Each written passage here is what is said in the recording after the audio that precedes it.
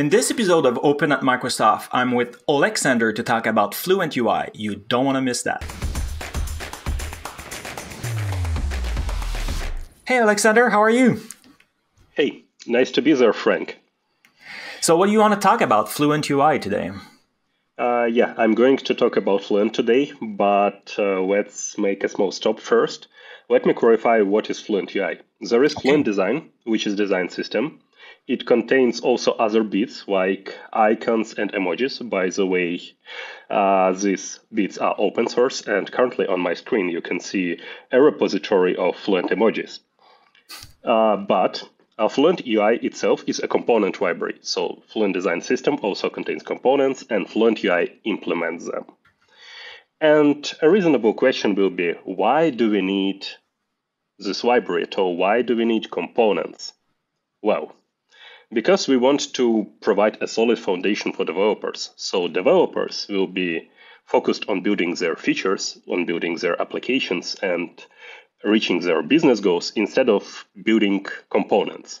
And by the way, building these primitive components, it sounds that it's easy, but our practice is a bit different because, well, you also need to build solid APIs. You need to ensure that they will scale across products.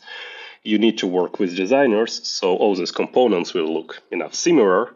And you also need to make them accessible. So they should work properly with high contrast mode. They should provide proper keyboard navigation. And, well, all these things are unfortunately very complicated. Oh, interesting. And what's new in V9? Because the release was just V9, correct?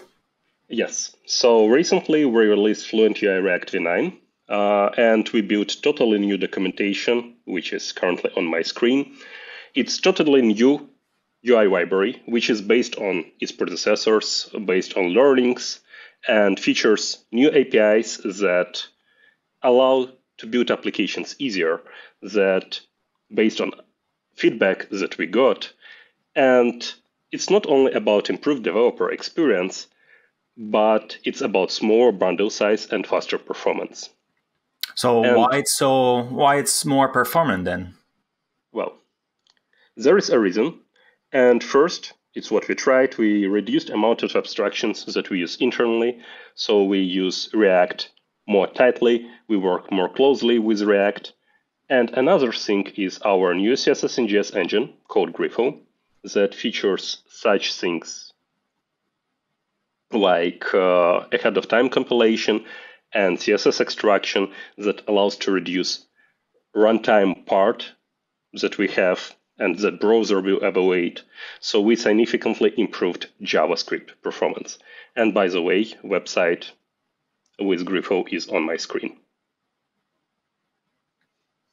Wonderful. And I remember that you asked me about migration.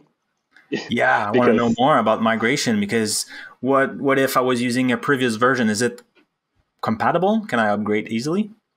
Well, as I said, it's completely new, different APIs. And if you remember what happened with Angular and AngularJS, it's mostly the same thing. But we tried to be better in this direction. We knew that it will be hard, that it's new UI library. And again, new APIs, I keep repeating that, but, well, it's important. So what we tried to do, we tried to ensure that previous versions and V9 you will be able to use them side by side in the same application. So migration could be gradual. So you can use components that looks in the same way, that works in the same way, but new components are simply more performant and have better developer experience.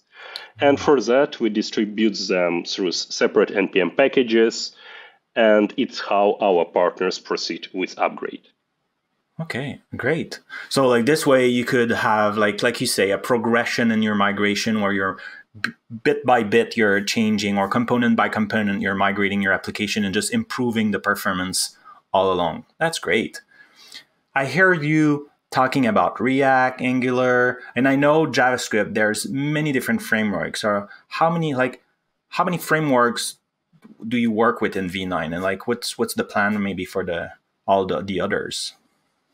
Well, It's probably will be disappointing part, but I will try to make it differently.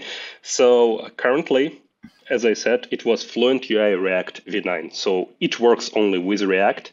Okay. And we don't want, well, we don't plan to support Vue, JS, or Angular or any other framework. Because again, building component library for any other framework, it will be costly. And well, the truth is that almost all our partners are using React. Okay. So it's a disappointing part. But there are also great news because currently there is a team that works on Fluent UI web components with 3, and version 3 of web components will implement the same design language, it will implement the same design terms, and it will try to follow closely React APIs as much as possible.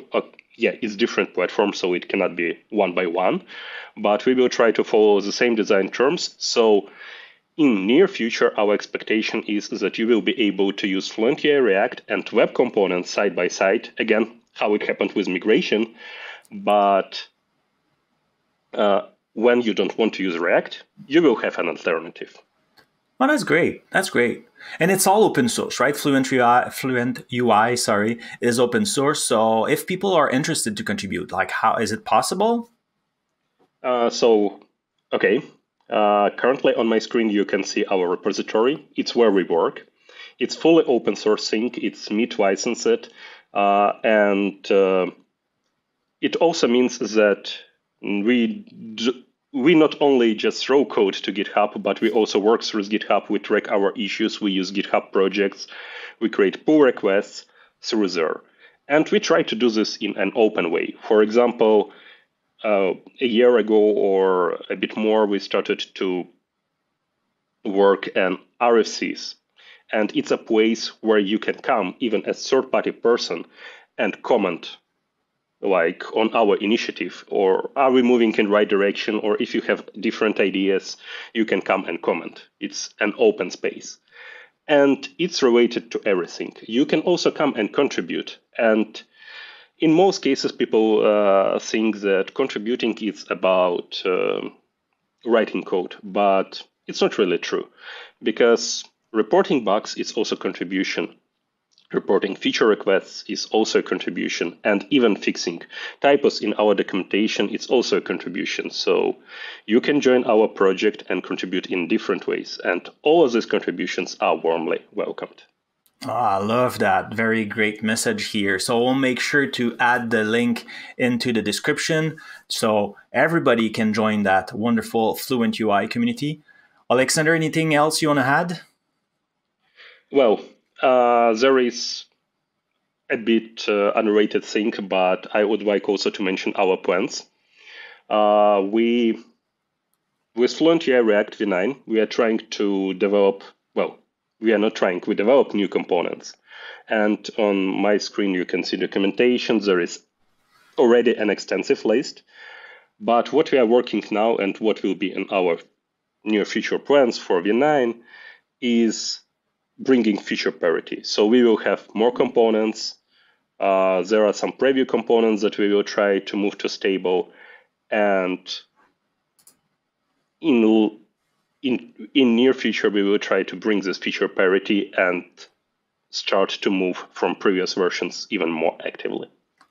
Wonderful. So I'll make sure to re-invite you to the show, or maybe you and you can bring in a new guest to talk more about those things. Well, thank you a lot for coming on the show today. It was really appreciated, and looking forward to learn more about Fluent UI.